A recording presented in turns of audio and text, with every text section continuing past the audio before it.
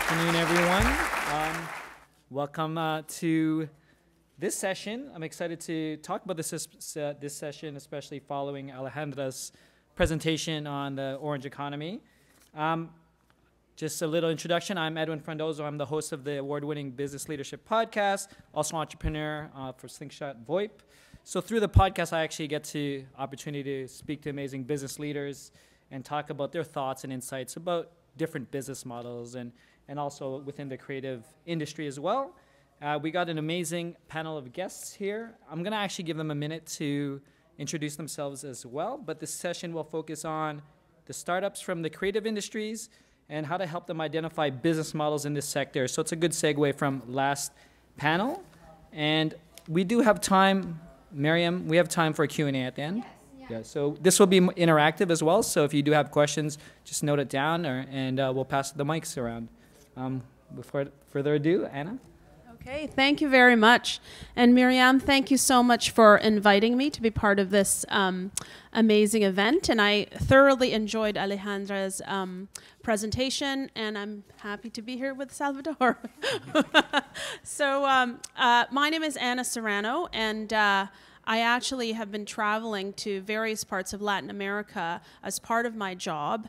And every time I go, I try to set up meetings, and they always assume that I can speak Spanish. So my big apologies. Me no habla español, pero my name is obviously half Spanish. So I'm Filipino with Spanish roots.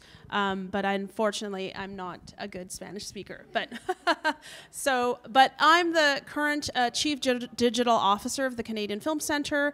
I'm also Managing Director of our accelerator, of Canada's only vertical accelerator focused on media and entertainment and technology startups. So we're squarely about the orange economy. And we've been running this accelerator for the past 7 years. We have about 90 companies in our portfolio, and we run pre-accelerator programs where we aggregate companies from around the country with special emphasis on Ontario, so the regional companies in the media entertainment space. So that pre-accelerator program is called Network Connect. We also have an accelerator boot camp, which is where we make investments, and we invite the companies in our pre-accelerator program to go into that boot camp called, well, it's just our accelerator boot camp that lasts for 4 months. And we have commercialization labs as well as production labs, because being the Canadian Film Centre, what makes us a unique accelerator is not only do we help support the businesses that are in the media entertainment sphere, but we also match them with creative talent so that we can actually create best practice contents that use the technologies that they're developing. And lastly, we have a strong emphasis too on global alliances, because Canada, like many countries in Latin America, is too small a market. So we actually have to think about where the products and services are going to be commercialized around the world. So hence we do quite a number of startup exchanges around the world. So that's a good intro, and I'll hand it over to you, Salvador. Thank you, Anna. Thank you, Miriam. Thank you for the invitation. The first thing that I have to say, I'm very, very honored to be with Ana. I mean, I'm a big fan of her work, and she's amazing, and what they do at CFC is amazing. It was a good commercial, no, for CFC. I'm an advertising guy, so I'm trying to advertise what she does. No, but I have two hats here, because one, I have my name is Salvador Alanis, and I'm originally from Mexico. I've been here 12 years, and I opened here a TV production company to be doing marketing, and then I became, by accident, I became a TV producer in Mexico with certain fortune, but that at the end, my wife and I ended here in Toronto, and we opened a TV production company, and we worked for the TV, for the broadcasting industry for a while.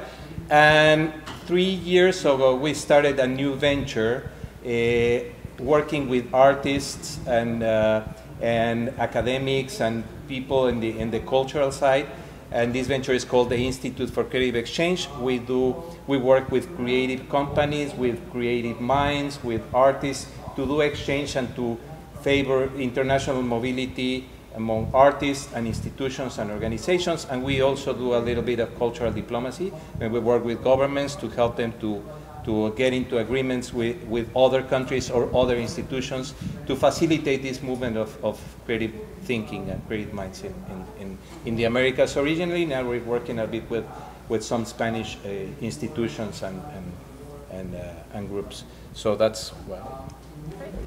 Well, thank you so much for joining us today. I guess we'll just get started, just to open up the conversation. If we could actually just describe what the startup ecosystem looks like within the orange economy or within the creative space. Should I start? Okay. I'll share some stuff that probably, you know, I'm not supposed to be saying out loud, okay? And so the first thing I'd like to say is that, you know, Toronto and Ontario has a lot of creative folks here, obviously. So this is, you know, the production studios, so the studios which are Disney's and Netflix and our core studio part, you know, local studio folks like Pinewood, etc., who make film and television and things like that. That business is booming, right? So there's a lot of stuff happening, and as you can see, buildings are being built. So the architectural business is booming. We have art. Lots of art, neighborhoods, etc. That's booming. So, and on the one hand, when you look at the kind of ecosystem, the orange economy ecosystem in Ontario, let's just speak about Ontario and Toronto, you would say, wow, this is a really vibrant, amazing scene. And in many ways it is, okay? What makes it slightly different, and what makes me slightly envious of places like Latin America or places like France or places like things like that, is the orange economy is too much framed in terms of creative industries in Canada versus cultural and artistic and creative industries. So when the way Alejandra described the orange economy in Latin America, it's very much sort of anchored around art and culture. When people describe the creative economy in Ontario, it's very much anchored around the creative sectors that actually generate a lot of wealth, with some lip service paid to the design and art and culture spaces. So I would say that what makes the orange economy startup ecosystem different in Toronto is we don't have as good a branding. You know, that was really what that's what really made the Colombian president's unique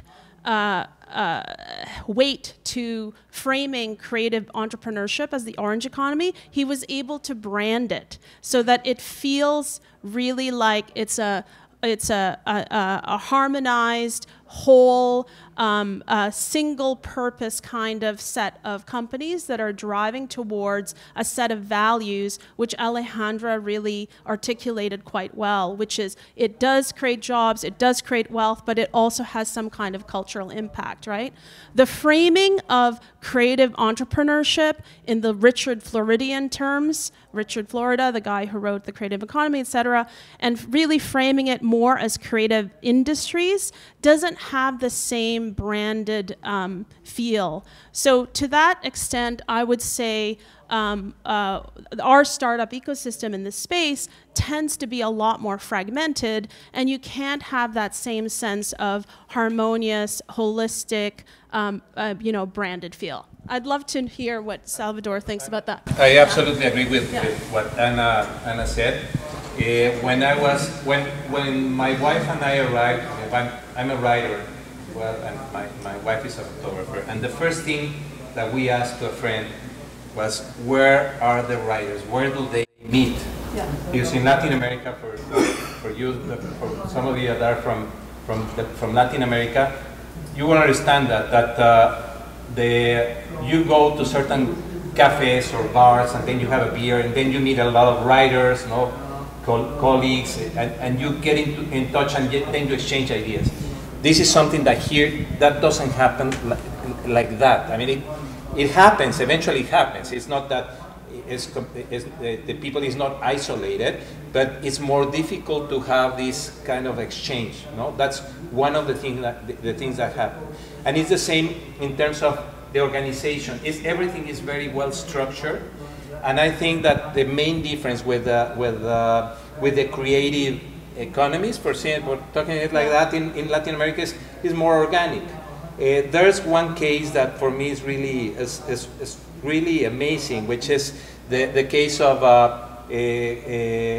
Grupo W. The Grupo W is an agency that became one of the most, for a while, for a year, they at the Cannes Festival, they said, this is the most amazing digital agency in the world. And it's an agency that was formed in Mexico, in Torreon, which is a small city in the north of Mexico.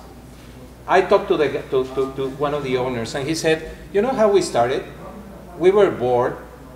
I had my grandfather had a house, abandoned house, and it had nothing but a billiards table, a pool table, and just the guys wanted to play billiards and drink beer.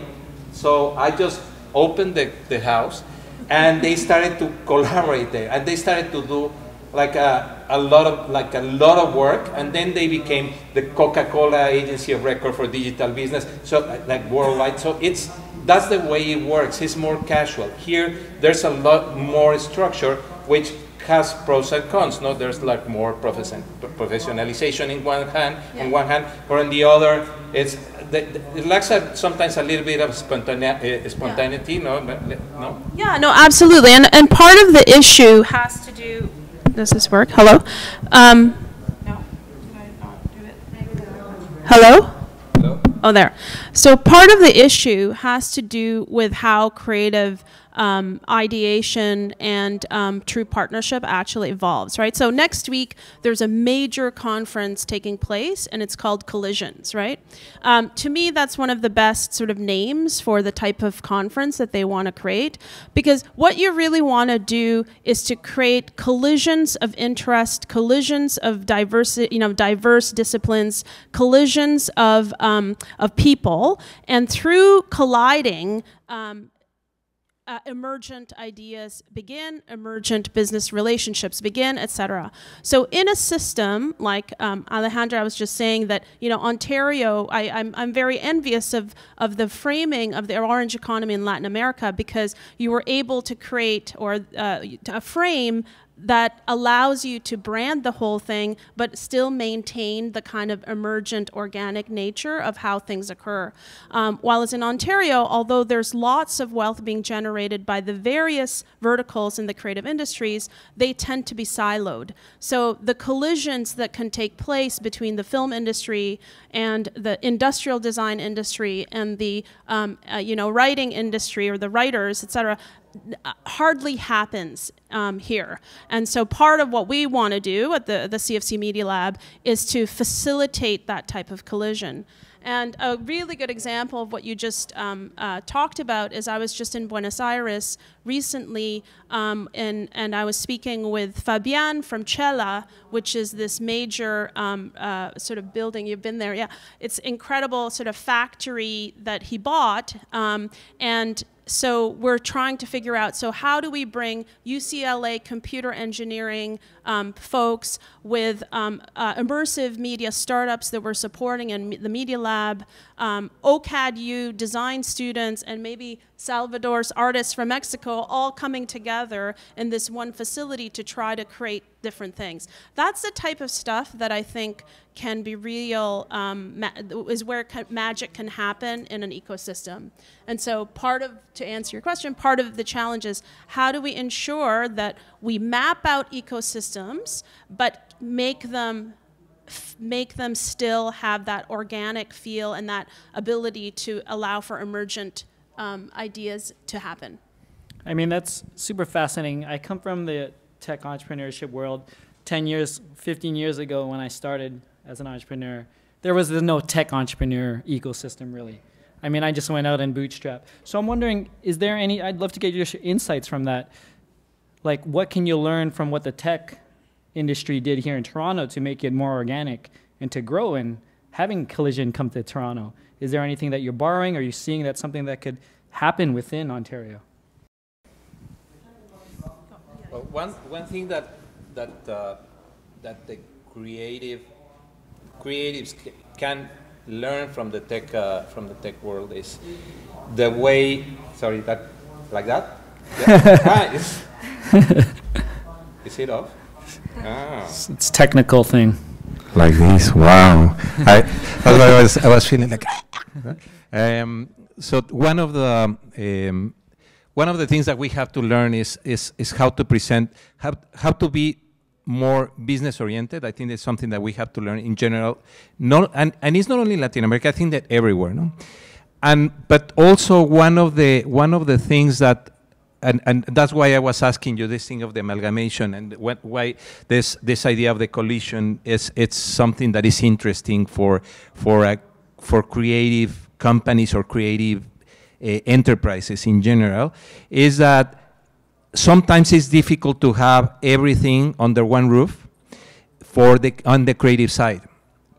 And sometimes, most of the time, creative work is complementary. I mean, you can put one guy doing one thing and the other one doing another one, and putting them together, then you can make a viable business model. It's something that I've been finding, and it's something that in the technology, you do that.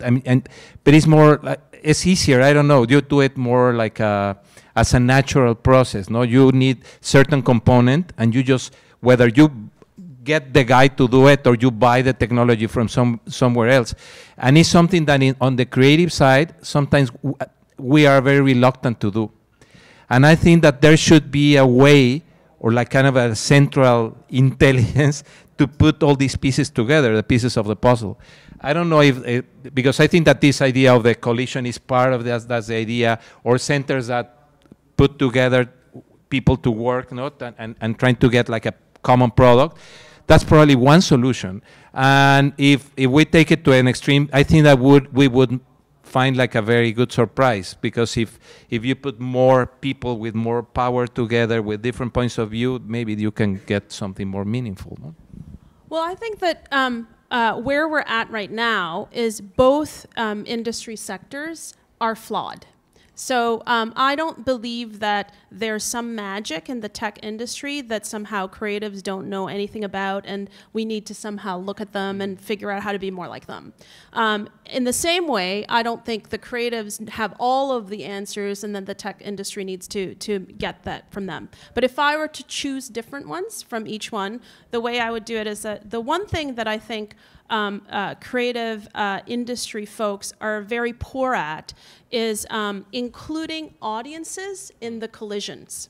So that's one thing that I think the user-centered design practices of technology firms have done quite well. Although, you know, Facebook, how good is Facebook really at user-centeredness outside of, if we think about the unintended consequences that have emerged from their platform, right? So having said that, they have been very good at including audiences or their customers into the product development process. And I think that's something that creative industry folks typically don't do. Because most of the time when we're thinking about making our stuff, we're making our stuff in this kind of creative vacuum, either collaboratively with other people or for ourselves. And the notion that somehow audiences have a big role to play in how we do our creative development, usually it doesn't come up for us. In the case of, would you say that's true for you guys? Yeah. So trying to build in environments that include customers and audiences in the mix, in the product development mix, I think is a critical piece. Thank you. I just wanted to, since we're on a panel on business models, and I know we have a lot of entrepreneurs and startups in the room, I'm like, what advice would you give to them in terms of those, just given what you said in terms of getting customer feedback, when I'm launching, what type of business do I roll? Because I come from the tech world, so it's all about feedback and making sure that I could sell this 5 times, 10 times, 100 times. So what would you say to the startups out there right now, or the entrepreneurs who are getting into this space to build a business? Well, to go back to the conversation that Alejandra and Salvador were having earlier around the small companies and the kind of notion of the holding company or the association that brings all of these creative companies together, I think one of the more interesting business models emerging is the platform cooperative model. Okay, and so what that is like right now we know that the platform monopoly model, where you have to have the highest number, you know, you're typically the early adopter or the that's not the word I'm looking for. You're like first to market with a particular technology, and then you basically have a land grab of users, and then because you have the most amount of users through network effect, you become the monopoly. That's kind of dead. Like that's not going to happen again, right? And so, and also, plus the whole idea that monopolies, monopolistic practices are the way to go is also likely becoming less and less attractive as regulation is going to start to catch up with what's going on with the digital network society. So as a result of that, lots of people are trying to come up with new business models that are going to pay attention to the new regulatory environments that are taking place. And one such model is the platform cooperative, where the ownership of the IP and or the profits and or the revenues are shared amongst a variety of the either creators or even sometimes with the users. A good example of this is let's talk about sharing economy technology firms like Uber, etc. Lots of new ride-sharing platforms are emerging where the drivers co-own the business. So any type of sharing economy model where you might where you're adding value to your part is in the business adds value, you could be a part owner of that business. So in the case of the creative industries, some of the models that are emerging are things like Stocksy, which is a company out in Vancouver where photographers and photographs and visual media are aggregated, and all of the photographers co-own that business. And you can have different forms where, how decisions get made might be changed, etc. But if you're really interested in that particular business model, the guy who's driving it is Trevor Schultz from the New School for Social Research in New York, and he has a toolkit called the Platform Cooperative Toolkit that you can check out. Yes, and for me that's a model that for me it's been very interesting for a long time. I think that the idea of aggregating or putting together like different points of view to prepare a product is probably a good way to go in terms of the creative side, not only because of the creative thinking but also in terms of the execution. I remember that when for instance, when you talk to an architect, there was a time when you were talking to an architect, and for an architect, when the building was finished, it was almost like you know what, it's beautiful, but it has all these problems, structural problems, and it's not well built. And it was almost as if the building was something that a disgrace that happened to the architect, no? Because the pure idea was the perfect idea, and then the execution was not perfect.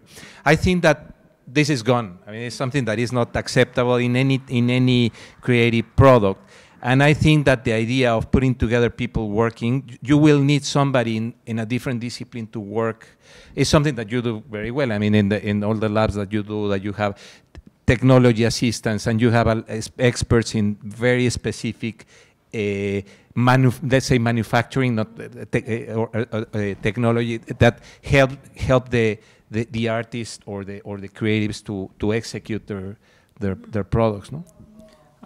I got one more question because I want to leave some time for Q&A, given that there are a lot of entrepreneurs who are visiting. So if both of you could share some issues, maybe experiences, or something that happened with exporting creative products into the Americas. I'll start with Salvador. there are two. I think that one of the challenges in at the moment of exporting it, or at the moment of doing the exchange, is something that is one of the main concerns that that in my organization we have. It's how we transport, or how can we export creative products, or how can we import the products, no? Or how can we do this exchange, this trade? And the problem is not only because the first thing that you would say is obviously, I don't know, tropicalization of the forms, but it goes beyond that. I think that the main challenge is that it starts from the concept of exporting the creative product. Is something that is not necessarily not considered even in the government. I was in the morning. I was talking to John. We were talking to John Tory, and we were saying, I've been exporting creative products for a while, and he said, you know what? Is something that we don't listen to often, and it's more common than everybody thinks. I mean, the people normally export, and there are a lot of artists, Canadian artists, that are selling products abroad, no? And I mean, just the film is like that, no? Film is exporting a creative product, but it's not really considered as an export good. I think that the main challenge that I see is like a kind of a platform to support the export for creative products in general. Well, my example has to do with a lot of the work we do in terms of the matchmaking, the global matchmaking. So part of, I think, what's really necessary is more spaces where I don't mean to repeat myself, but where collisions can happen, right? So, so for example, I get invited a lot to jury in festivals in many places, including Latin America. I was part of the Ventana Sur immersive media jury. At that particular year, we then gave the award to an Argentinian animation firm called Gloomy Eyes. Because Ventana Sur was very much a partner to Virtuality, which is an immersive media conference that started in France. They said that whoever won that particular film prize gets to go to Paris to Virtuality there. They met with Atlas V, an immersive media company, who then ended up producing it, and this thing ended up going to Sundance, and this thing. So that's kind of how this whole stuff works, right? Which is first you need a facilitator, so facilitation lab person, center, festival, etc., who enables sort of the ease, the frictionless meeting of various potential partners. The funding partners for that differ. We're very lucky in Canada because the Canadian Media Fund has developed a set of relationships with various countries where small pots of money are there just for co-productions. So they have one with Colombia, they have one with France, they have one with Luxembourg, etc. So there's a variety of them.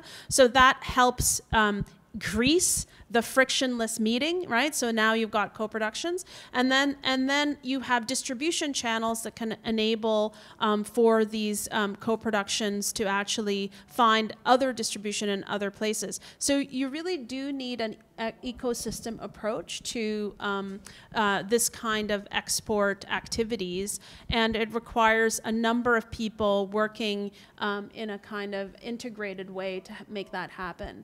And so if anyone's in the audience who are interested in this kind of matchmaking, this can happen within different media types, from film to VR to a whole variety of creative industries. Awesome. Thank you very much.